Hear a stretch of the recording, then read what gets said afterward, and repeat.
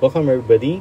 For this particular module that you'll be experiencing today, it is a standalone module within the tourism chapter. The purpose of today's module is basically to give you a hands-on experience of how easy it is now with the improvements in technology, the rise of some of these budget airlines, how easy it is actually for you to make a booking for a tour. So in today's experience, you will be using your digital devices to hook onto the internet to book a tour for a typical family for this upcoming Chinese New Year break. So what you see here is basically an advertisement for one of the key budget airlines that flies out of Singapore. Its name is Jetstar. Some of you may have had the experience of riding Jetstar. Like we mentioned earlier in the lesson for improvements in technology, Jetstar is a budget carrier. So all the things that you read about with regards to budget carrier apply to Jetstar. So let's do a very quick recap. Budget carriers, what is unique about budget carriers? Okay, they offer a travel service, no frills travel service, unlike the full cost carriers. Okay, so what are full cost carriers? Those airlines that offer the full flight service, meals, entertainment, things like Singapore Airlines, Thai Airways, Cathay Pacific, United Airlines. These are all full cost airlines. Budget carriers like Jetstar, however, offer you the option to pay for just the seat plus baggage, the seat plus baggage plus meals, the seat plus baggage plus meal plus entertainment. So depending on how much you want to add on to your experience, the amount that you pay will increase correspondingly.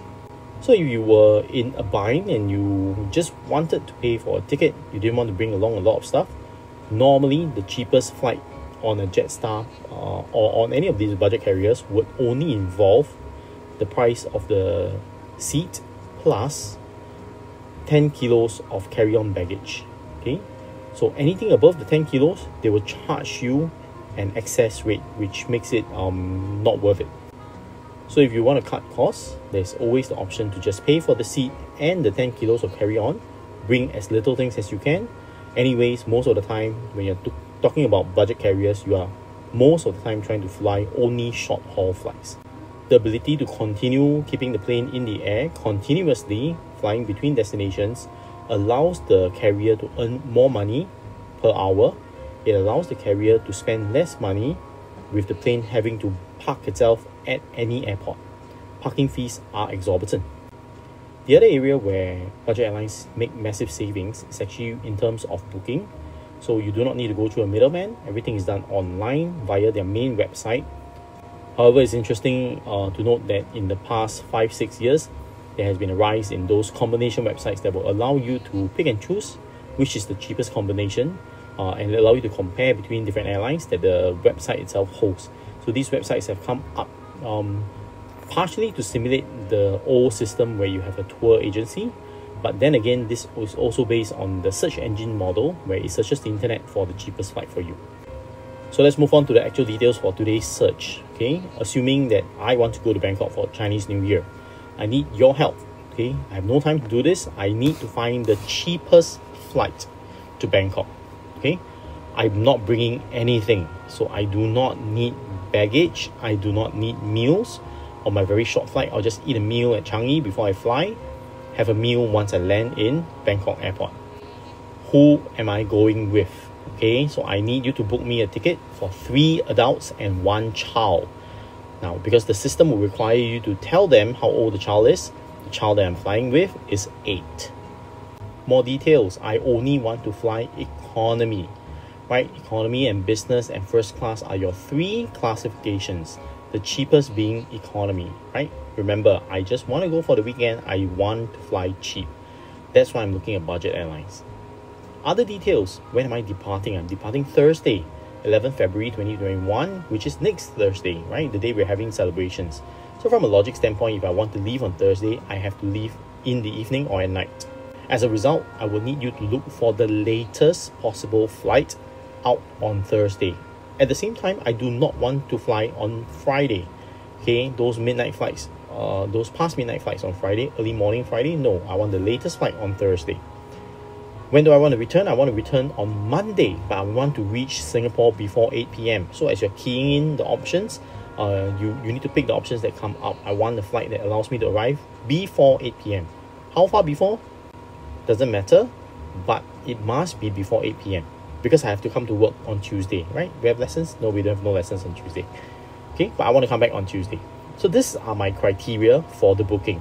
Okay, which airlines can you search for? I'm going to restrict your search into just these 4 air carriers. The first 3 are budget carriers. The 4th one is Singapore Air, full cost carrier. Singapore Air is there so that you can, as you search through, right, you take a look and you see what's the pricing difference. Okay, remember, I want the cheapest option that fits my criteria. The criteria of time of departure and the criteria of time of return. So visit Jetstar, AirAsia, Fly Scoot, which deals with Scoot, and then finally do Singapore Air. Which sequence is totally up to you. Okay, you do not need to actually go ahead and book. Actually, you don't have a credit card with you, so it's not possible to do so. Once we're completely done with this, I will actually show you how this can be completed. Okay, the transaction can be completed through. You just need to search for the flights and note down the cost of the flights. So I repeat my requirements once again: 3 adults, 1 child, 8-year-old. Economy flights. Okay, I want to depart Thursday, 11 February, the latest flight if possible. I return Monday, 15 February, to reach Singapore before 8 p.m. Okay, what must you put in the Padlet link as your evidence that you've done this for me? Okay, total cost of the flights, name of that carrier.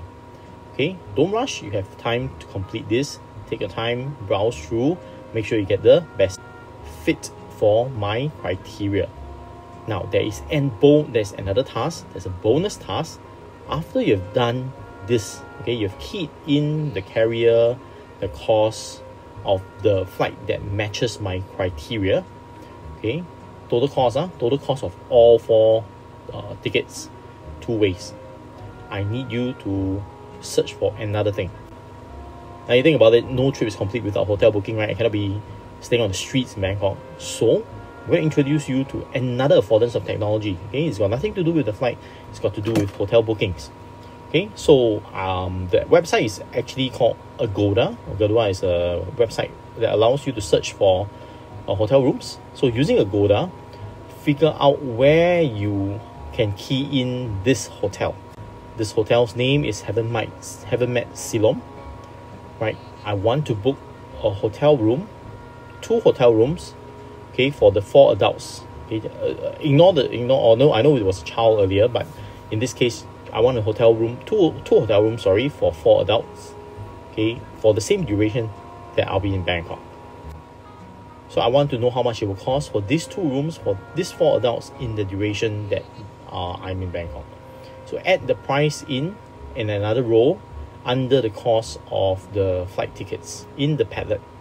So the Padlet, once you're done with the tickets, okay, come out, go back into Agoda, find out the second set of details, go back in and add it on. Okay, so I will have the total cost of the trip.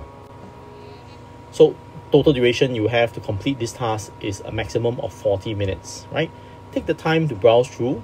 Okay, once you have completed the task, if you have time and access, you can continue to browse through Agoda. Okay, think about places you have visited or places that you would like to visit when eventually, right? What are some of the hotels near these places? Agoda is very unique. Agoda is very unique. So this is actually one of the search screens for Agoda. You can, if you don't have a hotel name, you have a location that you want to find out, you can actually key in the location, and then it becomes like a search engine. It will churn for you hotels, homes that are for rent in the area that you have keyed in. Okay, so it's very, very amazing. Or you can even try Singapore and let's see and see whether you can find something for rent in Singapore on Agoda. So once again, right, instructions are here. If you do need to, you can replay the video and listen to the instructions again, or pause it, take a look at the instructions and continue with the task. You will have a total of 40 minutes plus minus a bit. Okay, when you're done, make sure you have updated Padlet. Make sure you have keyed in your name in the title of the Padlet so that I know who did which piece of work. Okay, we'll run through this the following lesson. All the best, good luck. You may begin.